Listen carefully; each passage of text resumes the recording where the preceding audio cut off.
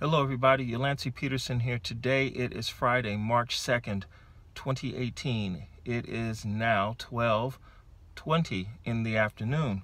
Currently parked in front of the Uber hub in Los Angeles.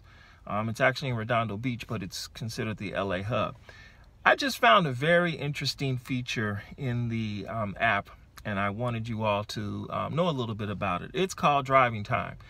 As you know, Uber now has a requirement that you rest after 12 hours of driving.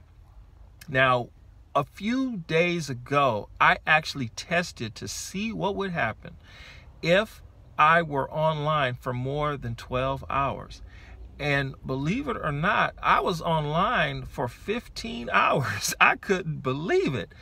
And so I'm like, well, if they're saying there's a limit on 12 hours, why was I able to be online for 15 hours? And now I found out why. It clearly says here, maximum driving time. Driving with the Uber app is limited to no more than 12 hours at a time.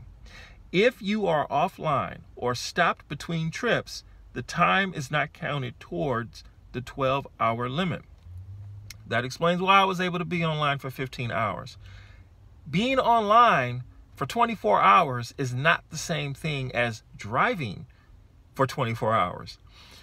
So I'm like, hey, it'll show that I'm online for 17, 18 hours, but what was the actual time I physically moved the vehicle?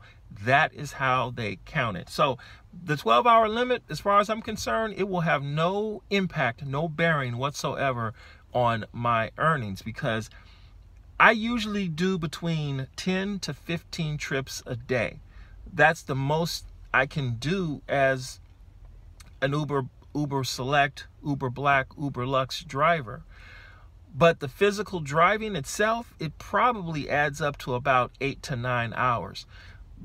I get maybe one, if I'm lucky, 2 trips an hour. That's it. I'm not doing 5 and 6 trips an hour. I don't do UberX. I don't do Uber Pool. I don't do Express Pool, where each trip, each passenger you pick up is an additional trip on top of that. I've said several times before, I make more money doing less work. You'll see that I've been online for 12, 13, 14 hours, but I can tell you this, half my time literally is spent binge watching Hulu and Netflix. I'm currently watching The Path. I never thought I'd watch The Path. I love The Path. I love the show The Path.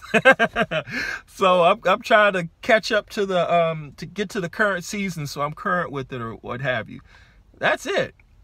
All right, that's my quick video on driving time. It's not as bad as I thought it would be.